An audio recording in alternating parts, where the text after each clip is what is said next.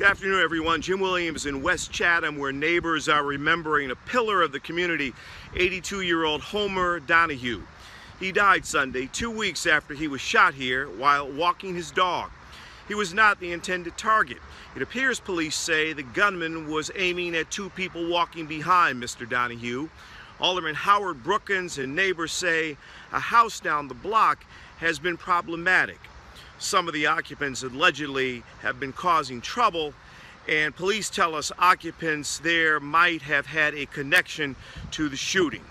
Still, city officials say they just can't force the owner out of the house. The owner has legal rights.